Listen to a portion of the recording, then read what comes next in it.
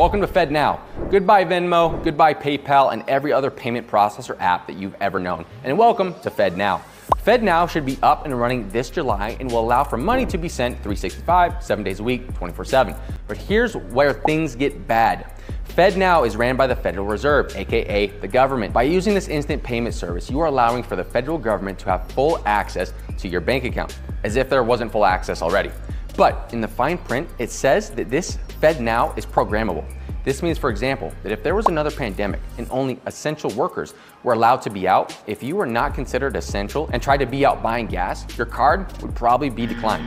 Programmable money and the ability for the federal government to declare what you can and can't buy is a direct violation of the US Constitution and your private property rights.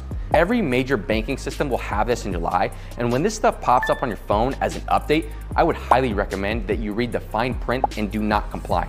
Giving government the complete autonomous access to your money is a slippery slope. They've banned gold, they've devalued our currency, and they've manipulated the numbers on inflation for years. To think that they will not restrict where you spend your money is foolish. They can, and they will.